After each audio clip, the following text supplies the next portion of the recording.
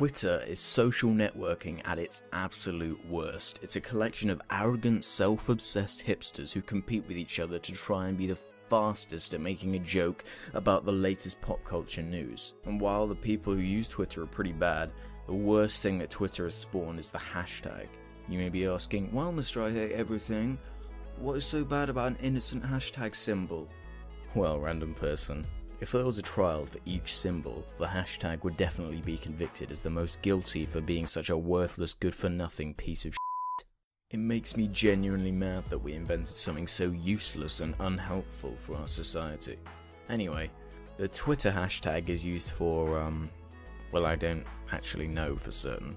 I think it's something you add to the end of your tweet and or Facebook post to make yourself look like an ironic specimen who is above everyone. It has even developed to the point where the people who hate hashtags will use them in a way to feel more important to everyone else that does still use them. So if you want to look like a total douche in front of all your internet friends, continue to use the pathetic symbol plus a word combination. And if you don't want to look like a total d*** in front of everyone, stop using hashtags. Hey, f*** you, Mr. I Hate Everything. You didn't even do your research into the thing you hate, so how can you hate it? No, f*** you, Aquaman. Coming in here being almost a big shot. Wait, you're not Aquaman. Who the f*** are you? What did you do with Aquaman? I'm Kite Man, Aquaman's replacement. Really, DC? Kite Man? Are you f***ing kidding me? You couldn't even send me another second tier character.